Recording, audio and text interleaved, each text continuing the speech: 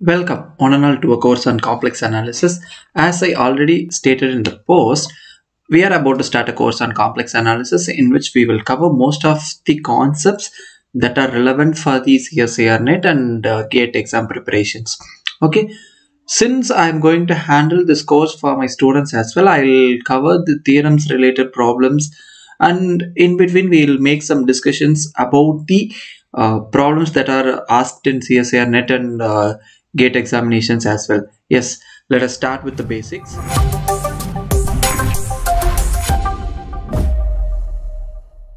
We will start with the very fundamental things, that is from the complex numbers.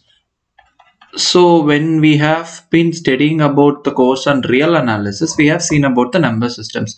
The number system starts with the natural numbers, that is the collection 1, 2, etc. Right? So from 1, 2, etc. it goes till infinity. Okay, along with this collection, if you add the 0, that becomes the whole number. And here we are talking about the positive numbers. What if the count goes in the reverse direction? Then comes the concept of integers. Then what if the number is in this form, in a fraction form? So elements in the form p upon q, where p and q are integers with q non-zero, and GCD of p and q is 1. So this is the collection of rational numbers. And then comes the collection of real numbers. In between these two things, any number which cannot be written in rational form is called as the set of irrational numbers. So till now we have dealt all these things. In the collection of irrational numbers, most of our square root rely on. Okay, whether it is square root of 1 or square root of 2, square root of 3, all these things comes under either this either a rational quantity. Mostly it is not a rational quantity, either it is an integer or a irrational quantity.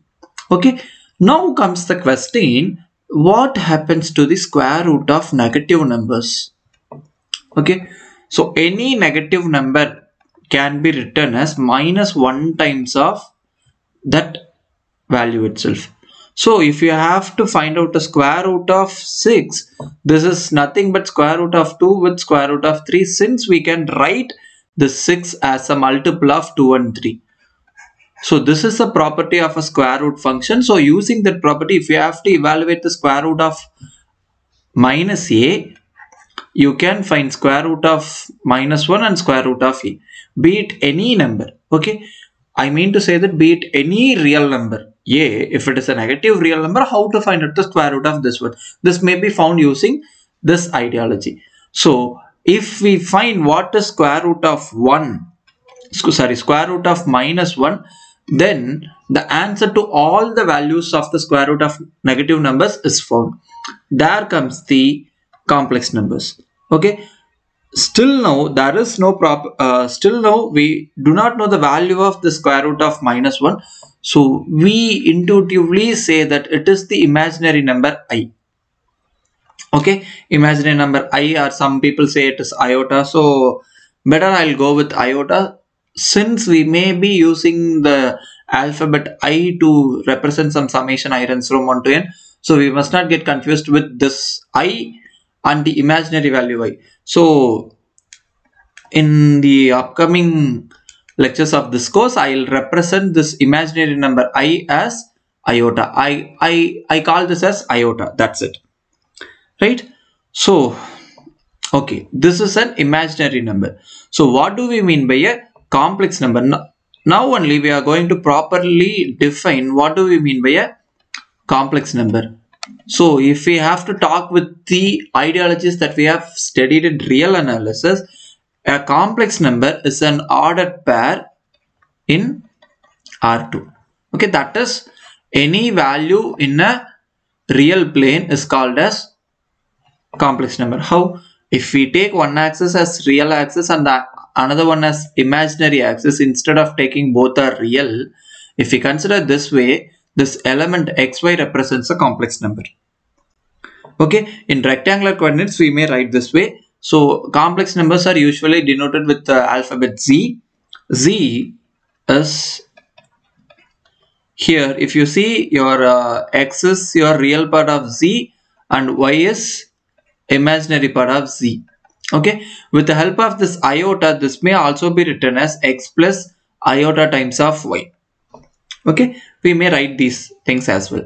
Now we'll have to recall the definitions and the ideologies that we have studied in real plane. That is, if I say z1 and z2 are equal, this will happen only if my real part of z1 is same as that of real part of z2 and imaginary part of z1 is same as that of imaginary part of z2. Suppose we give the notation that is z1 is equal to x1 plus iota times y1, z2 is x2 plus iota times of y2, then z1 and z2 are equal if and only if x1 and x2 are equal and y1 and y2 are equal.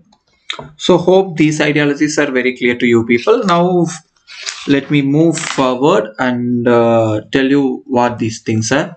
Okay, if you try to plot, okay, let me have my z, that is xy or x plus iota y. Okay, this is x direction, this is y direction in a sense. Okay, here I must say this is real axis and this is imaginary axis. Okay, so here I'll have to measure some quantity that is going to be my x. Okay, let this quantity be my x. So if I at this point, this is x comma 0. Okay, then we'll have to measure the quantity y somewhere here. Okay, this quantity. So this is 0 comma y. So what would happen? You generally our point xy is going to be this one. So this is our point x comma y, that is our complex number x plus iv. So a complex number is a sum of a real value and a imaginary value, right? So this may also be written as x plus iota times of 0 and this may be written as 0 plus iota times of y. Okay, hope you people do these things. And in the course of abstract algebra, we might have studied the set of complex numbers forms a group under multiplication. Okay, and the set of non-zero complex numbers forms a group under, sorry, I said set of complex numbers forms a group under addition and a set of non-zero complex numbers forms a group under multiplication. How do we define addition and multiplication in these things? Okay, usually the set of complex numbers is denoted using the letter script C. Okay, this is the set of complex numbers, right? Let me take two complex numbers in C. So here this z1 may be written as x1 y1 and my z2 may be written as x2 y2. So the addition of these two complex numbers is just the component wise addition, whereas the product of these two things is x1 x2 minus y1 y2 comma x1 y2 plus y1 x2. So this is how we define the multiplication of two complex numbers.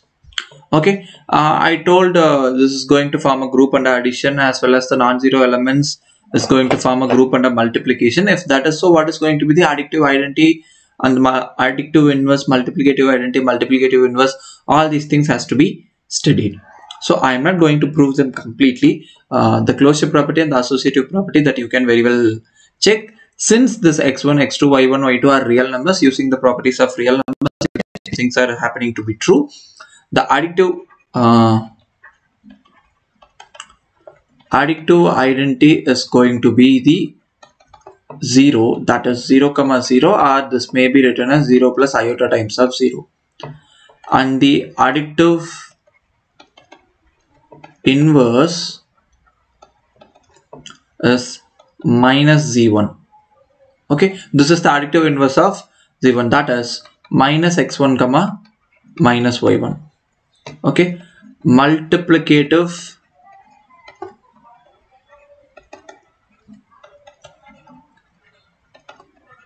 identity is 1. This may be written as 1 comma 0, that's 1 plus iota times of 0, and the multiplicative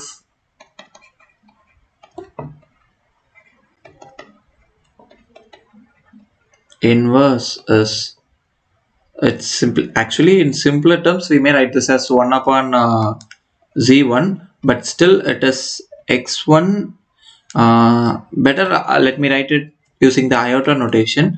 So 1 plus, it is something of this form, and this transforms to x1 minus iota times of y1, x1 squared plus y1 squared, and we see in simpler notation we may write this as x1 upon x1 square plus y1 square comma minus y1 upon x1 square plus y1 square. This is our multiplicative inverse.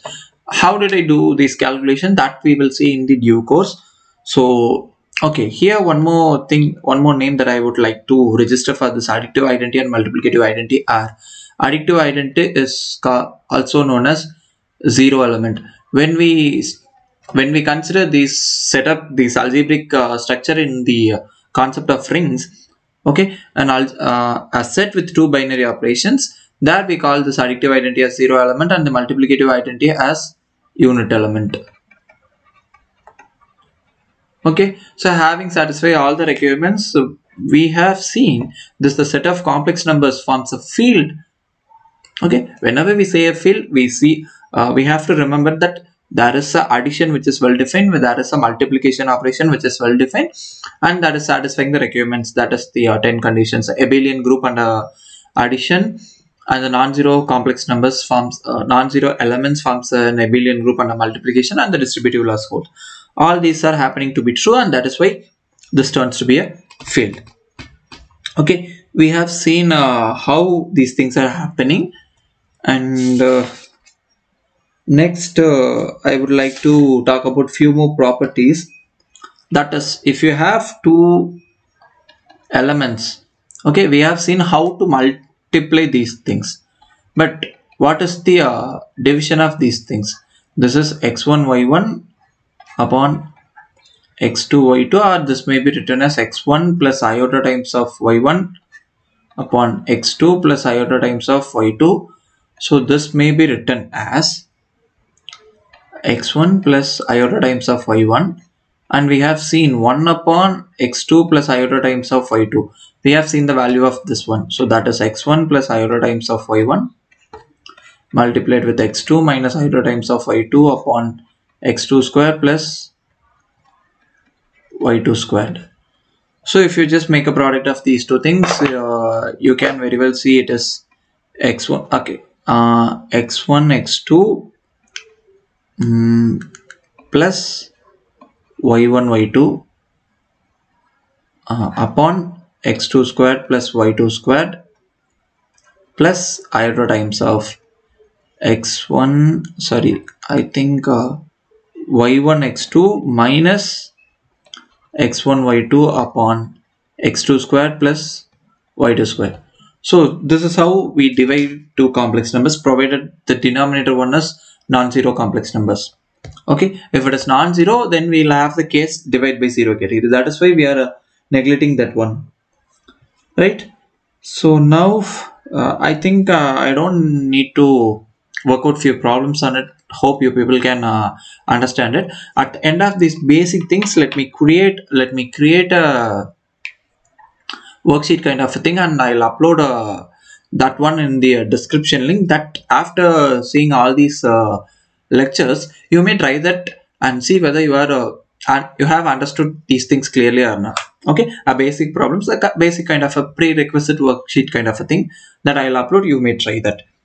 Okay, and the binomial formula is holding true for this one as well.